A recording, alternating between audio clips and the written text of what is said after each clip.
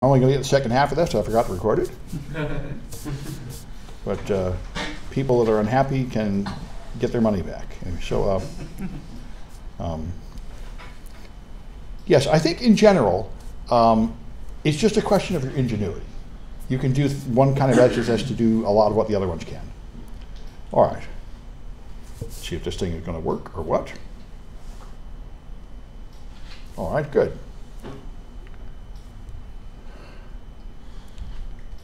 All right. So, which one of these prevents CSR?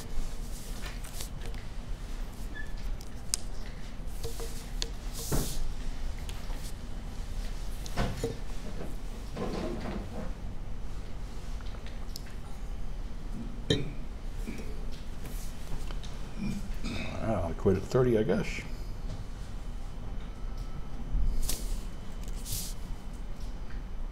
All right. And that's a hidden field, is the anti-CSRF token. All right. Unfortunately, same origin policy doesn't do it. That just means you can't get the response into the page, but you can still send the request, and the request is often enough to accomplish your goal. All right. Which one requires a stored XSS vulnerability?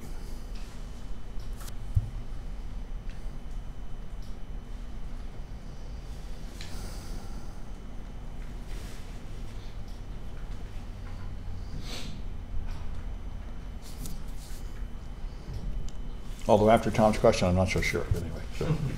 But they did say it required one.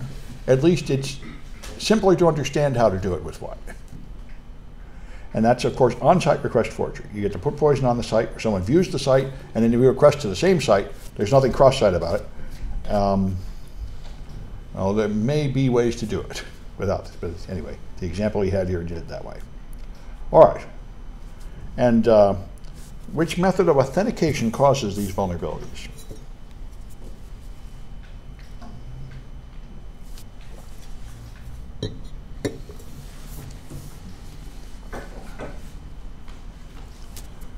All right, looks like I can quit. I'll wait till 30, I guess.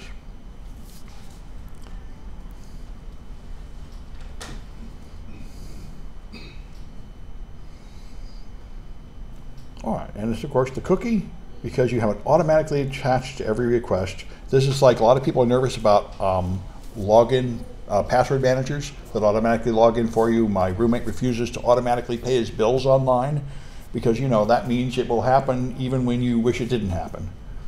But it's more convenient, and that's always the issue.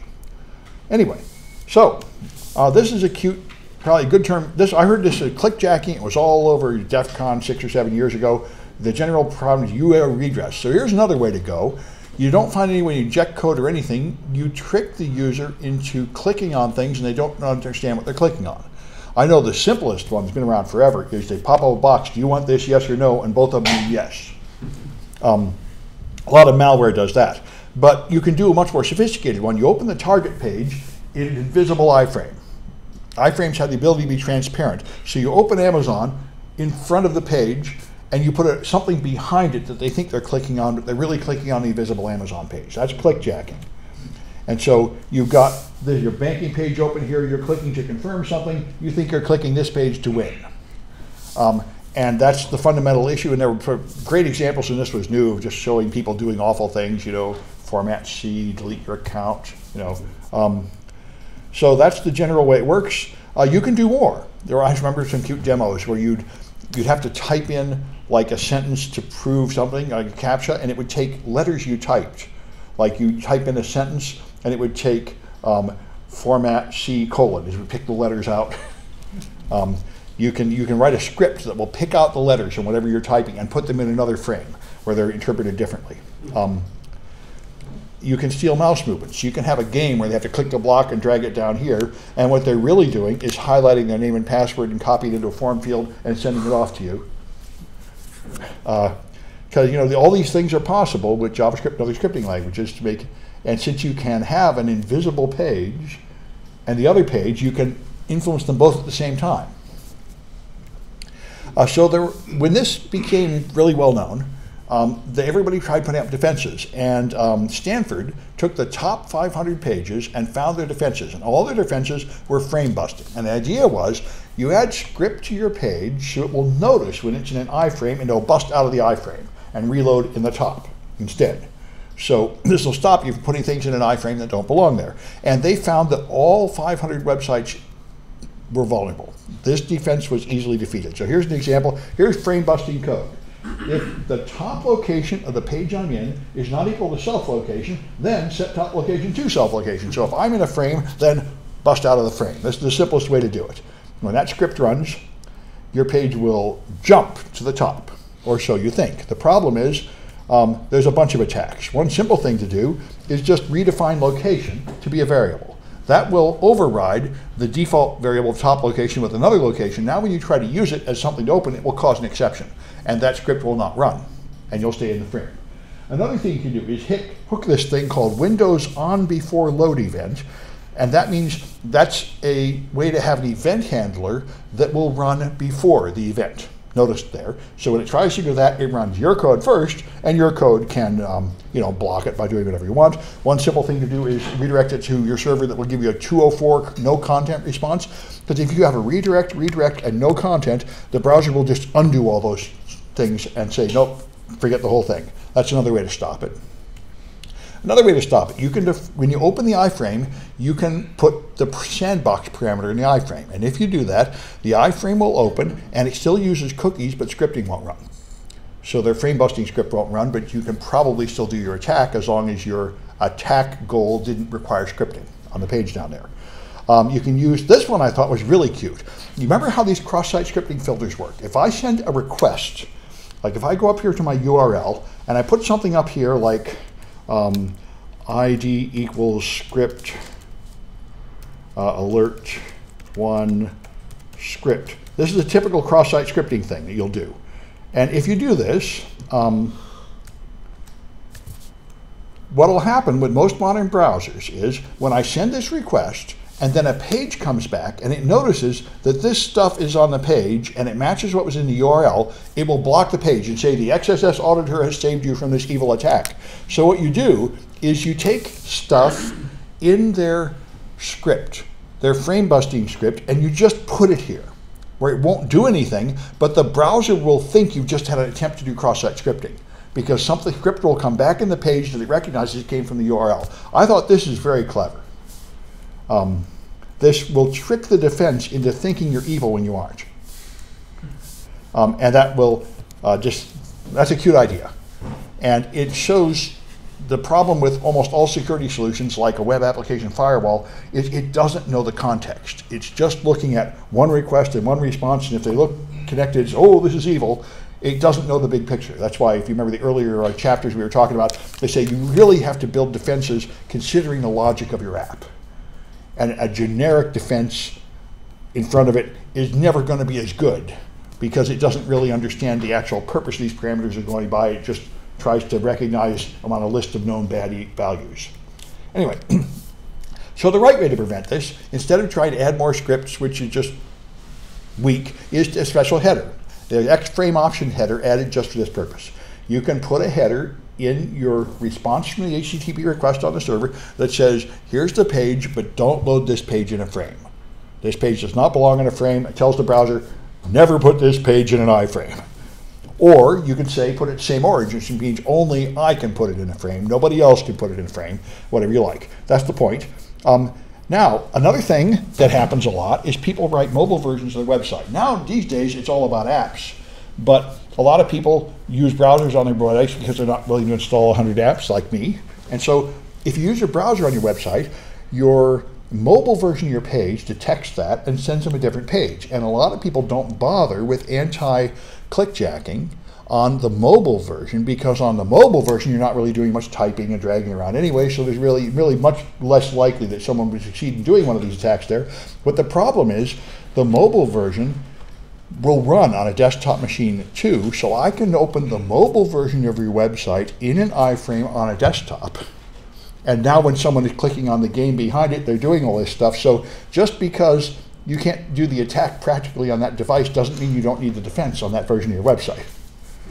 And so this is the same old kind of logic flaw where you think it's okay to be sloppy because you think there's some other control, but you have to examine that assumption. Can you really trust that other control to always apply? All right, so if you want to capture data across domain, if I want to like steal a cookie and move it to another website, the same origin policy is intended to prevent this, but there are ways around it. You can do it by injecting HTML. So suppose I have a website and it's got a form and I'm able to inject some HTML above it. And they may have even done some filtering to try to limit what I'm allowed to inject up there, so they won't let me put in a script tag or anything, but I can put some stuff there. There are things I can put before the form tag that will cause it to send the data to the wrong place, which are pretty cute. The simplest one is the simple injection here, which is a thing you've done many times. You put in an image tag without a closing apostrophe, and now it will add all the page up to the next apostrophe into the name of into this parameter called HTML equals. Now a whole bunch of the page that used to be a form is now perceived as just a parameter, and it's sent up to my server. So I get a block of code, and if I'm lucky, that will include like the anti-cross-site scripting nonce here, that random number. Because the page is loaded with this hidden field, and I now got a bunch of source code, which will include the hidden field. So I managed to steal data that was private to one domain to another domain with this attack. Yeah? Just burp modifying the little bit of HTML. Yes, that's one. Burp certainly is one example, but most cases you don't have as much control as you'd have through burp. Okay. So you really only have like one parameter that's used somewhere. Like we had before, you might have a parameter that's used in the name of an image tag. Lets you put in a little bit of stuff. But here's another one that I thought is really cute, and I didn't know this. You just put in a second form tag before the first one. Now I didn't know this, but if you have two form tags, and then down here you have parameters and submit button, the browser will just take the first one and silently ignore the second one. So the form that is intended to send it up to their server, well, now just send it to my server. What could be more awesome? When they click the submit button, it'll go to the wrong server. Bloody awesome. Anyway, so there's a, well, the assumption is that you have some ability to inject up here, which would mean typically that there's some parameter you control that's used up there. Like you control a file name for an image tag, or you can control the search term, which is then repeated up there. Typical sort of thing. That's the premise. You have some control over something that goes up there. How would you set up that listening server? Oh, listening server, the simplest thing is just turn on forensic logging, and then it logs all the URLs that come in with all their parameters. That's the easiest thing. The only thing to do would be TCP dump or Wireshark, sniff the packets. All right. So that's a cute one. So here's another one. Now, it took me a while to understand this, and then I realized how beautiful it is. So we all do this, especially in the modern platforms. You load these big JavaScript libraries. Actually, all the modern websites have it. They have some big library they load from somewhere else. Like if you have a Google CAPTCHA, you have to load a bunch of JavaScript from Google servers that goes on your page. So it is now common that your page is yourdomain.com and you're loading scripts from somebody else. Well, that would be fine in a simple world because they wouldn't put anything sensitive in those scripts like passwords or anything. But the problem is then the world got more and more complicated. And now we have AJAX where people are loading just a little, not a whole page, but just a little data. Like I have a Google map and I drag it up. I want just the bottom 1 inch here. Send me just that, but not the whole page. I want just one fact. Send me just the phone number, just the username, just that. Okay, so you're sending all these little requests and little responses coming back. And so now, consider this example. The user logs into some website. Then he clicks Show My Profile. Now, the way to Show My Profile is actually implemented is it has a local script called Show User Info that if I had the information would draw it in a little box or pop-up or something. And then the page loads this script, your JSON script. It loads some script from their server, and the script, when I click the link to Show Info, it downloads this script and runs the script, and the script calls Show User Info with all this data. The script fetches the data from the database, and then it calls the local Show User Info, which is local to the page because I have all these different page versions, right? The mobile version was. That's a way you might reasonably design a page. And if you do, you're screwed. Because I go to my server, and I make a page that loads your script, and I make a different Show User Info function. So the point here is you have a script here which can harvest data from your server, and then this script calls the Show User Info function, which is not included here. it's included here. So I can make a show user info function, just puts it up on the screen. And now, if a logged in viewer opens this page, their user info will pop up into something under my control. And this is the typical demo where you put it in an alert box. In the real world, I would send it to my server where you don't know what has happened and I got all your stuff. So I thought this is pretty cool. It's not that the secrets are in there, but I was able to import functionality with that script, which then handled it in a way that moved it to something that was under my control. And I can see how it's very difficult, especially in a big design team, for people to think of this sort of thing. Like, I write the script could come down, then I pass it to something else, and I don't really know who's going to write that. Some other team will write that thing, and then are they really going to be something an attacker could control or not? That's hard to see, you know. Anyway. It happens all the time, like people using JavaScript that's written by somebody else just to implement something. Like Node.js and all the others. Yeah, and there are like so many of them right now. And they learn how to use it, and nobody really knows or cares how they work or anything. And they make various assumptions. And sometimes it's just like, somebody wrote something and everybody started using it. Yeah, yeah. And then that script got compromised because nobody would ever think that it might happen. And then like everybody who was using it got compromised too. Yes, exactly. But that's usually like the cheap stuff for free. Well, hopefully. Yeah. But anyway, so if you want to prevent this stuff, you can use anti-CSR tokens. That would help. Then another cute trick is to, when you make a library, poison it. The library will start with a function like this, for semicolon, semicolon, semicolon. This is an endless loop. So the library will download and freeze your browser. And the point is, you don't have to load your library with a script source tag. You can load your browser with an XML HTTP request, and then you can trim the response. That gives you more control. So I can load it and then discard the first 50 bytes. And attackers that don't know that try to make an imitation page using my library will find that for some reason my library just freezes their browser and doesn't work. Now this I'd say is kind of a weak defense because they could just look at the library and figure out what's going on. But you know, it'll slow down people. It'll slow down automated attacks. It's a defense of a sort. This library must be loaded with XML HTTP requests and then information that they won't have immediately to trim out part of it. Another thing is to only allow the code to be loaded via post requests. XML HTTP request can make a post request, but if you just put script source, that's not a post request. So people will find that they cannot include my library on their page by doing the simple obvious thing. Again, I think it's pretty weak because they can just look at my source code and figure out how I loaded it, but still, it'll slow people down. Then there's Flash. You know, Flash made so many problems. And one thing about Flash is you have your game and you want to load a component from somewhere else, so they wanted to make it possible to load content from many domains. For example, Adobe, who made Flash. They've got a problem that a big company might very well have. They keep buying other companies. And now you've got all their stuff and you want to include it in your stuff, and you don't really want to like rename all the servers and rewrite all the code. So they have this thing called a Flash policy file called crossdomain.xml. You know, in the root of your website, you need to have robots.txt to tell search engines where or not to go, and you have favicon.ico to make a little image that shows up in the browser favorites. And you can also have this thing, crossdomain.xml, and if you have it, you can tell it what other domains will I let Flash reach. And so Adobe will let anything in Photoshop, Acrobat, Adobe, or Macromedia mix, because we're all one company now.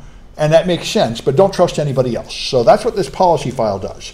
The problem is, most people don't know about this, don't think about it, and they don't put up a cross-domain.xml. Now, in a sane world, if you didn't have this file, no cross-domain would be allowed, but that's not what happens. If you don't have a cross-domain.xml, then a page can specify where it will load it from. And I can then load a malicious one, and I can just allow it from everywhere.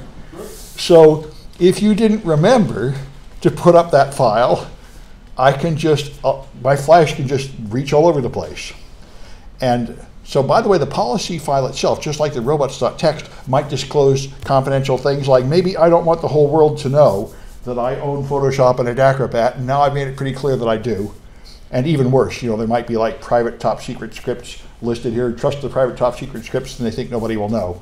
So, you know. Like, yeah. From my experience, even with like those all those plugins, they would usually say like you have to, you know, hide this and these pages. Yeah. Nobody ever does it. Like you just type it in the URL and it would be just there. Yeah, because they don't tell you how to hide it. Yeah. Yeah. Exactly. Yeah. they just like you have to be, you know, to have that knowledge as an administrator, I guess. Yeah. And Well, if they I- just assume that. And I've wondered about this. One of the things I should have in my project, I have these MySQL injections and how to block it. Another thing a student told me I really should do, and I really should add it to like this class and others, is how to properly put up the login details for your SQL web page. Because I find out what you do is you put a file called credentials in another directory that is not the web directory. So even if people can upload PHP shells and everything, they can't get it, and you include that file.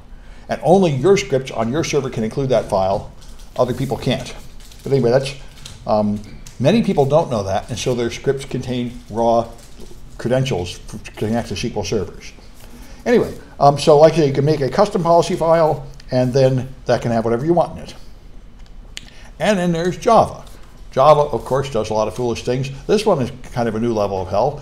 I don't know why this happened, but Java, if you have multiple websites at the same IP address, it will treat them all as the same website and let them share, which is really bad these days of shared hosting, where you have hundreds of websites on the same IP address. Yeah? Never mind. Okay. Not related. Anyway, and Java has no provision for a policy file. You can't do anything about it. It just has its interpretation and you're stuck with it. Although I think Java and Flash are both pretty much on the way out. Yeah. Yeah, with shared hosting, like if you one domain compromised, spread all over, and then people just claim like, oh, why did you block that IP? All of the domains are compromised, and they don't get it. Like, oh, That's right. it's But- so obvious. Yeah, well, but Microsoft actually in IIS 7.5, they actually made it so that if you host many websites with the same server, they have separate identities. With the hopes being that when one of them is compromised, it doesn't immediately take over all the others as the way it used to. But of course, you're still got a increased chance of that happening. And so we're all moving to HTML5. So HTML5. There's this thing called XML HTTP request, which you can use to do crafted HTTP requests that's very versatile. And one thing you might want to do is harvest data from another domain. So it is allowed. You can do it, but the domains have to give you permissions in the HTTP header. So when you're in one domain and you try to fetch data from another domain, it will add origin to it, which is hopefully more reliable than refer. So the origin will tell me where I came from. And then the server response will include parameters in the header that tell it what you're allowed to do. So access control, allow origin. This will let you go anywhere. You can put in a bunch of these. And there are different conditions under which it will do different things. Here's some examples. You can restrict the method. You can do whatever ping other is. There's a lot of things you can do. Allow this method, allow this header, maximum age. There are various parameters you can add to the request. And of course, if you were serving these requests over HTTP, anybody in the middle could just alter them, so you ought to be using HTTPS, and then you'd really be in pretty good shape. I mean, then these headers can't easily be modified or removed, and they tell the browser what to do. So as long as your browser obeys commands, you should be in pretty good shape. All right, I got a few eye-clickers about that stuff, and it's right on time. All right, so what's the weak defense against clickjacking?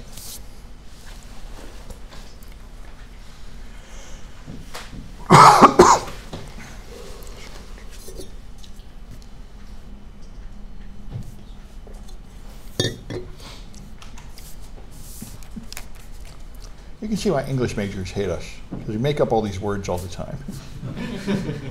This is not a word, that is not a word. And Microsoft now likes to ram 3 words together and call it a word. Anyway, so frame busting is the weak defense where you try to run some kind of script to bust out of the frame, but of course it's not too hard to thwart that, so it's not a very good defense. All right, which one's a way to exploit an HTML injection vulnerability?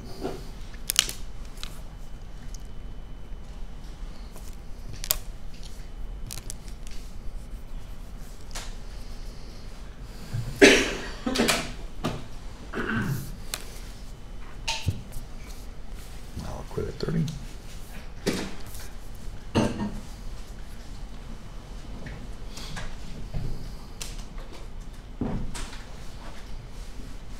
All right, and that is the second form tag, is one of the attacks there. This is one of the many, many problems caused by the fact that browsers don't complain about bad code. They just they just sort of fix it and continue to display the page, which is terrible. If it would just complain syntax error on line 7 like C, you wouldn't have vulnerabilities, but everybody would hate your guts because the browser wouldn't work. So it's the way it always is. convenience is more important than security. Anyway, all right. What's the recommended way to stop clickjacking? Hopefully better than the other one. And this actually became well known maybe 5 or 6 years ago, so I think the defense is actually pretty good. I think there's been enough time that if there was a way past this, people would have found it.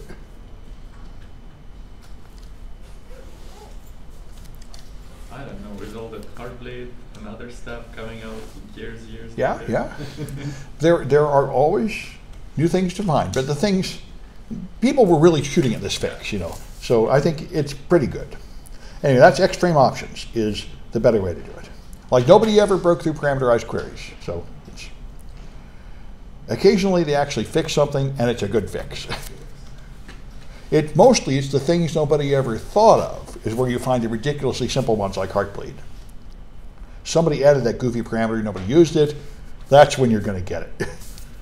All right, which one is the header field used in XML HTTP requests?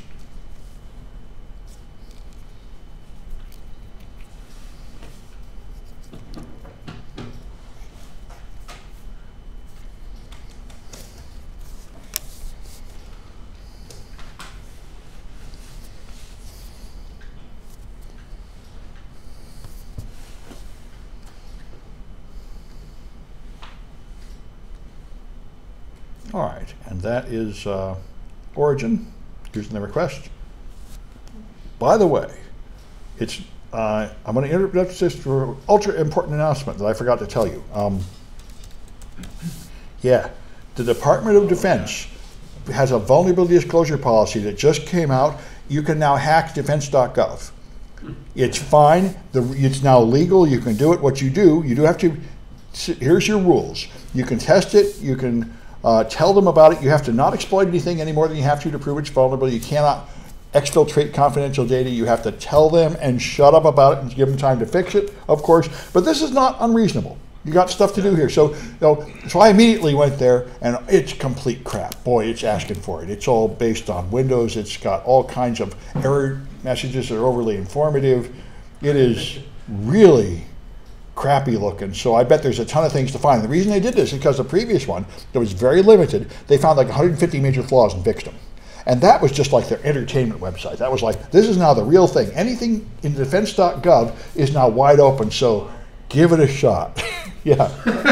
Is this just their one website, or does this include all of the use military?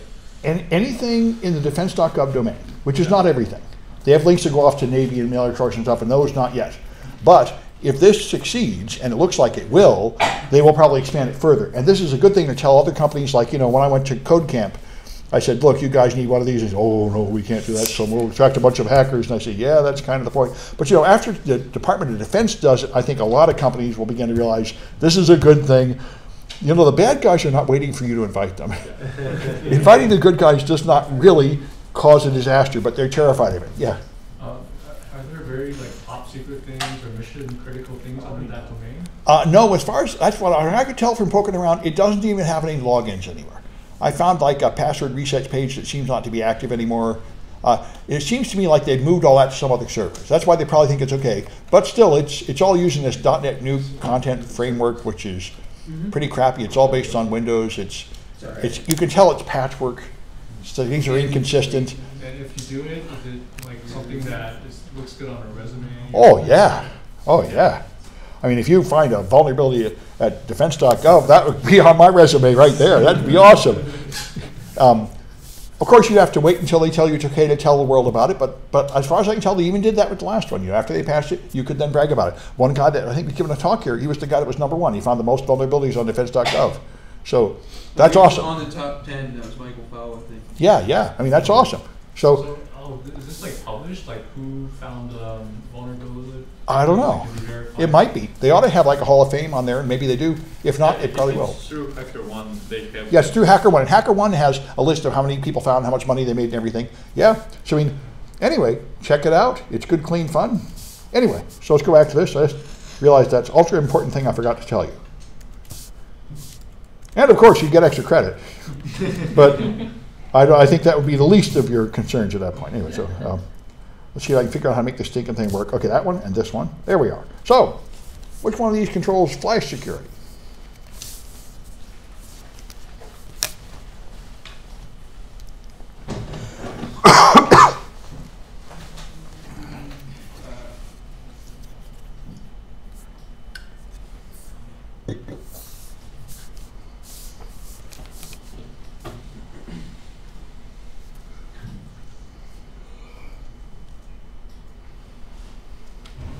All right, and that's that crossdomain.xml file, which you really ought to put there.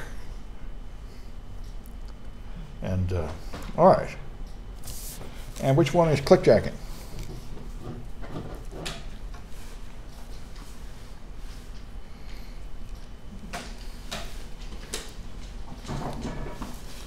The more dignified professional term for it.